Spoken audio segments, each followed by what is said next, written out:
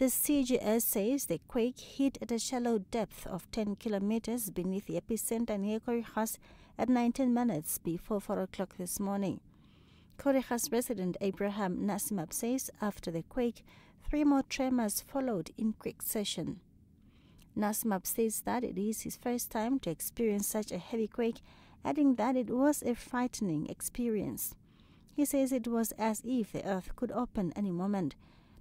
Pictures shared by the public with the NBC News have shown some damage to property.